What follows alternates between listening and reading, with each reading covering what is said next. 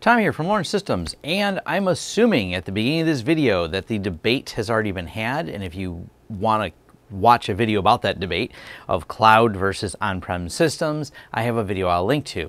This is making the assumption you have decided to go with an on-prem system, and I wanted to talk about the business process by which we follow to get these deployed to clients and how we sell these systems. If you're looking for more technical and deep dive into FreePBX, which is the system we're going to be using here, I'll leave a link to the video in that, or of course Chris from Crosstalk Solutions, I'll give him a shout out like I did in the last video. He's got a lot of great tutorials on it. He's much more knowledgeable than me. But let's talk about the business process, how we deploy phone systems, and like I said, this is already assuming that the argument has been won and the cloud system wasn't the right fit for that particular client. Before we dive into these details, let's first, if you'd like to learn more about me or my company, head over to lawrencesystems.com. If you'd like to hire for a project, there's a Hires button right at the top. If you'd like to help keep this channel sponsor-free, and thank you to everyone who already has, there is a Join button here for YouTube and a Patreon page. Your support is greatly appreciated. If you're looking for deals or discounts on products and services we offer on this channel, check out the affiliate links down below. They're in the description of all of our videos, including a link to our shirt store. We have a wide variety of shirts that we sell, and new designs come out, well, randomly, so check back frequently. And finally, our forums. Forums.lawrencesystems.com is where you can have a more in-depth discussion about this video and other tech topics you've seen on this channel. Now, back to our content. Let's start with the hardware list. This is a Sangoma S505 phone. This is a Yealink W60B base station, and this is a Yealink W56H phone. They're getting, actually, I believe a few of these Yealink phones because they wanted some cordless. These are kind of the go-tos that I've been happy with, and I know someone's going to start hammering out, what about an insert name of their favorite brand of phone? I don't know. I've been using Sangoma. They've always worked. I don't have a lot of experience with every imaginable phone system out there. These are at least ones I have tested, deployed in the field, and been deploying for a long time. Hence my endorsement of them is based on they don't fail. They've been really, really solid, and we've done quite a few deployments with these. Now, the switch we're using is a UniFi 24-port PoE switch. It powers these phones perfectly fine, but insert whatever switch makes you happy. The little piece of hardware hiding over here, though, is an interesting add-on, and this is the Cyber Data SIP paging adapter. And this is because this particular client is manufacturing. Their manufacturing place requires people to yell over a PA system. So what paging not is in like beeper pager, like the really old stuff, if you're old enough to know what those are, this is more the PA system that they have, so someone can dial a number and say, hey, so-and-so, and it'll cover their whole warehouse where all their different PA systems are and broadcast out. So this is an important piece of integration. And when you go out there and talk to these clients, you have to make sure you make a list of everything they need.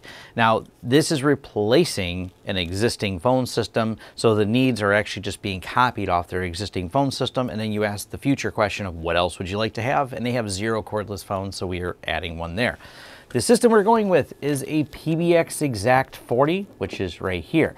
Now, we have been using the Sangoma combination with FreePBX for quite a while. I believe I may have just turned that thing off on accident. Hopefully it doesn't cause anyone problems, because this system is actively, well, it may not be at this moment, hopefully, being programmed for setup. So this is why I walk through the process. First, we went through the client, talked to them, made a determination that we're going to sell them an on-prem system. Second, we match up all of their extensions and everything else. This is just done with a spreadsheet. Third, we flowchart out how their system works now, if that's the way the client wants it to continue working. I bring that up because sometimes they're used to it just ringing right into a person because it always has. Then you ask them, would it be better if it came and landed on like an IVR message of thank you for calling such and such company, and then pointed people the right direction, because sometimes their older phone systems were either A, never set up that way, or in the case of this system that was put in the 90s that still is functioning 20 years later, kind of barely functioning because they had some problems with it.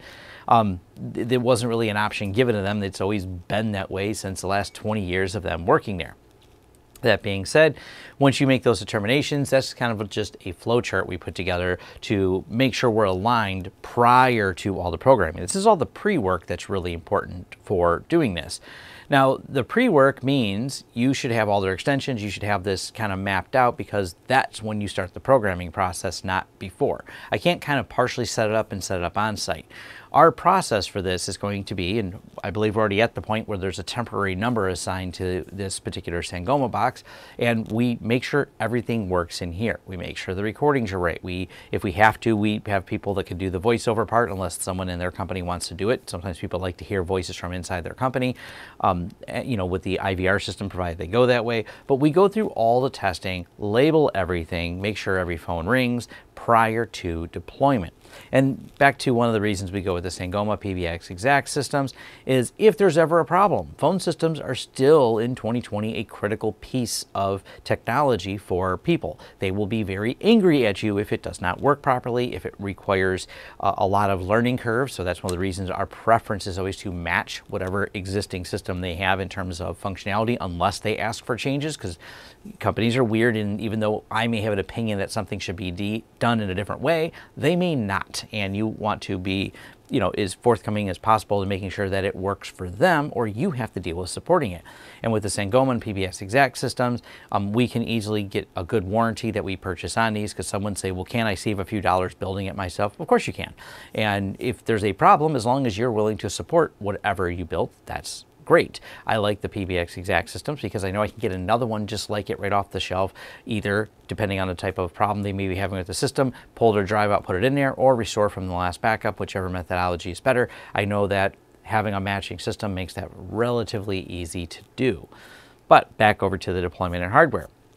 Once this has all been tested here at my office, and that's actually why this laptop is connected, and there's a little Netgate box sitting right here, which part of that testing includes us rebuilding it to be exactly as their network is. So we figure out what their network range is here, and we lab it out just like this so it matches. So all the IPs are assigned, everything's been pre-configured to match the way it will go into their network. That way on the day of deployment, we're spending as little time as possible with the client, because, well, it's just easier and less expensive for all my techs to work here and get everything out. Plus, some of these, we do this same setup and then deploy it for people remotely. So we'll box this up and mail it to their internal IT team. So that's another thing we'll do. We'll do some of the network engineering here. We'll do some of the programming here. We've built out entire larger scale networks here. Now, a few things someone will ask. Yes, our preference is, provided they have managed switches on there, to put the LLDP-MED settings in so things go to a separate network, because these do have pass-through and you want the phones on one network so you can easier control things. That is the preferred method. Would we do that absolutely every time, all or nothing? No. Once again, we're kind of a custom company that works with whatever the methodology the client wants, or, you know, when it's our decision, we do it the way we want, but sometimes we have to work within the client's parameters. Back to the deployment though, once all this is done, we get it set up at their office. Now, part of the sales, and we'll bring up this one more time, was whether or not they had the infrastructure to support this, because frequently, especially with us in the local companies and manufacturing that we're dealing with, it's going to be a lot of just plain old telephone lines, as in they do not have network jacks. So it was easy for any of these phones that were going to be sitting next to a computer, because we can just, well, use the pass-through and install this PoE switch, which actually, this is one of the upsells for the client, was not just a phone system, but a PoE switch, so we didn't have to plug in a bunch of adapters. Second, any wiring drops that need to be added, because, well, back to manufacturing, sometimes there are areas, like in the back area, where there are no computers. There's just a phone hanging on the wall, because that's the way it's always been. And we pitched them on the cordless, but also suggested a couple extra drops. So there's an infrastructure component to this, or sometimes they want a lot of drops added because it's part of another project. But you got to kind of calculate that out when you're putting things in. And things like the paging adapter, the CyberData paging adapter. The nice thing is they have schematics. We took pictures of the exact paging system they have and made sure that we had a way to wire that in. So once again, we can't really test this as much. We can do some basic testing with the line out on it. That'll be kind of a day of testing, but nonetheless, it's still part of the testing process. Now, after all that's done, then we put all the phones on the desk. So that day comes before, by the way, we still have only assigned a temporary phone number that I have, and we use VOIP.MS. I'll link to a video about that. We've assigned a temporary number that we've tested here, and then we get it over to their office and we let them play with it with the temporary number if they want to, if they require any training. The reason doing all this beforehand and leaving this phone next to their old phone system is because when the porting process happens, pretty straightforward to do porting. You get a copy of their old bill. You have to make sure everything matches. So the losing carrier versus the gaining carrier, as in who is the number being transferred from to the inbound carrier, make sure all those details match. You file the reporting, and then sometimes they reject it for reasons unknown, and that's sometimes just the pain of dealing with AT&T. I will notoriously say they have been one of the most challenging companies to port things from because of being AT&T. But that means you may not know exactly when the porting is going to happen and when their new phone system will acquire and automatically work with everything. So this is why we have all the testing done. We don't want to do it day of because we don't know when that day of is. So whenever the port order becomes accepted, there's usually a couple day dwell from, okay, we've accepted it and it's going to happen on like Thursday.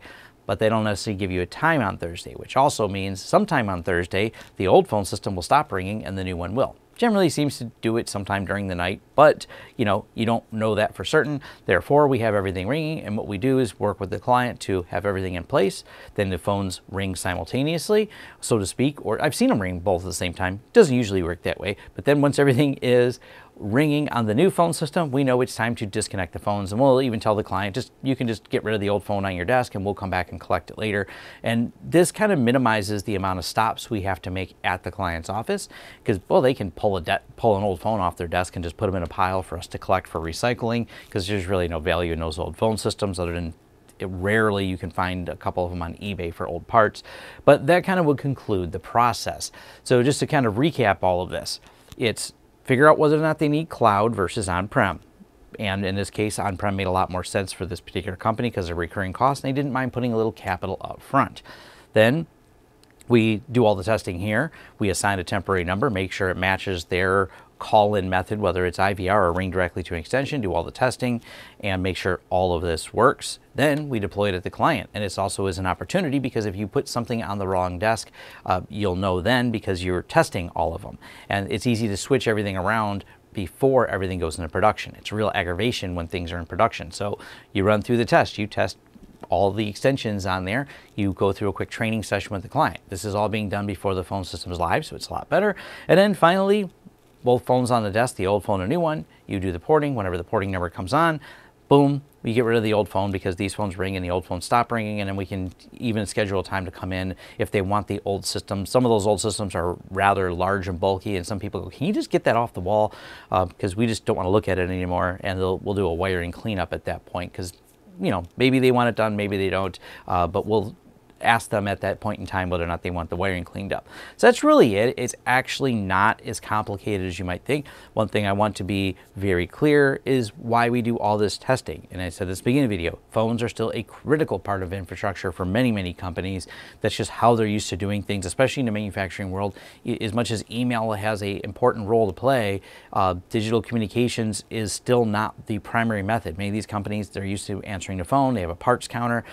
This is just the way a lot of things are still happening. Maybe in the future it'll change, but for now, this is why you have to be very confident in the process. This is why all these testing procedures, you just don't do a rip and replace and drop it in and try to do it on like the day of the port over, because no one likes disruptions. But this methodology will give you the fewest amount of disruptions to their work, allow you to do the training and ask questions and occasionally change things around when they're doing the test number because they start thinking about it then. And it's great to get all that out of the way, and only until then do we kick off the porting process. Hopefully this was helpful, and that is the process by which we've been doing this and putting phone systems in. And all right, thanks. And thank you for making it to the end of the video. If you like this video, please give it a thumbs up. If you'd like to see more content from the channel, hit the subscribe button and hit the bell icon if you like YouTube to notify you when new videos come out. If you'd like to hire us, head over to lawrencesystems.com, fill out our contact page, and let us know what we can help you with and what projects you'd like us to work together on.